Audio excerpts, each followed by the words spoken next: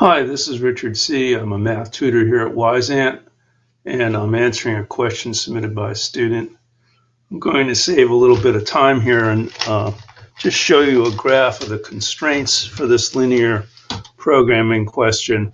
This is a pretty easy one because linear programming questions typically are word problems that can take quite some time to set up the constraints and develop the objective function, but here everything's being done for you. Linear programming is typically covered in Algebra 2. It has a lot of practical value. It's mostly used in manufacturing and also can be used in economic or financial kinds of things. It has a wide range of uses, actually. So we begin by graphing the constraints. X has to be between 1 and 7. And you can see the X, these are the X equals 1 here, that's that line here, and then this line here is X equals 7. So we have to be in between these two purple looking lines, Y greater than 2. So we have to be above this line, this bluish line, Y equals 2, we have to be above it. So right away we have to be between these two purples and above the blue. And then this last one, it might be easier for you to read. If I try just restating it, it'd be X plus 3 would be greater than or equal to Y. And what that gives us is the green line. You see the green line has a slope of 1. And you can see that's the slope, the invisible one here. And it has a y-intercept of 3. And so it just goes from here to here. And we want to be below the line because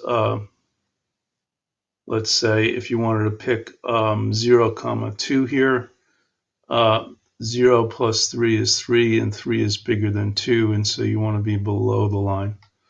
So the region that we're interested in over here is really this point. It's going to be defined by this point over to this point here, all the way up to this point here, and then down here. So it's almost a triangle. It's like a triangle with a piece cut off the tip over here. So what we do is we just organize a table as instructed here, but this is typically what you would do. You just write down the points of intersection for these corners. So this first point would be, this is 2, 0. Right, this is, no, sorry, 1, 0. So this is 1, 0. I'm just getting used to the scale here. So this is going to be 1, 2, right? So it's 1, 2. So X, I'm going to make an X and a Y and a Z here, which is going to be equal to, this is our objective function. This is what we want to maximize or minimize. And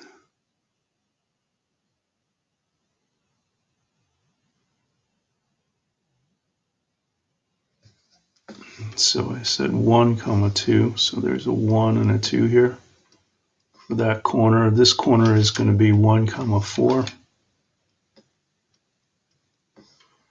This corner up here looks like 7, 10.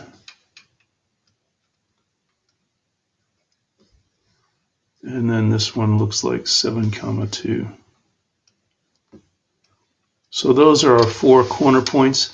Sometimes the corner points are not so easy to see on a graph, in which case you're going to have to use some algebra to actually find the exact coordinates of the corner points. But everything on this problem is set up in a nice, easy fashion.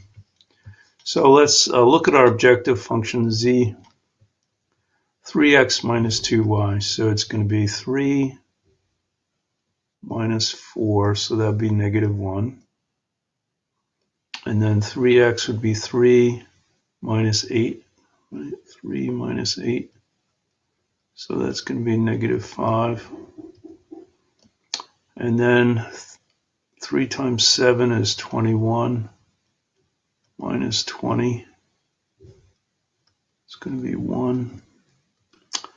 3 times 7 is 21 minus 4. So it'd be 17.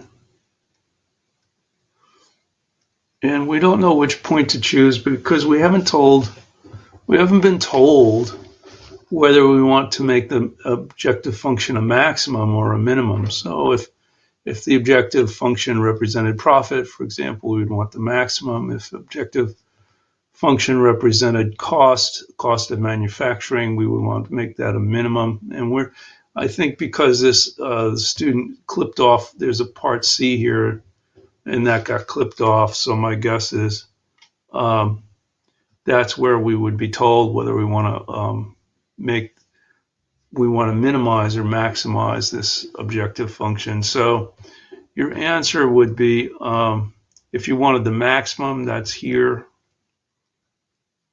If you wanted the minimum, this would be the minimum here. So I can't tell you which one because the part C got clipped off, but that's basically it. It's very simple to do mechanically. It should be simple for you to do this mechanically if you've learned to graph inequalities. And really the hard part is setting up the constraints in the objective function. So you're going to need a lot of practice with those because those are word problems. But we didn't have to deal with that here. This was a nice, easy one. Okay, so that's it for this problem. I'll see you again next time. Bye-bye.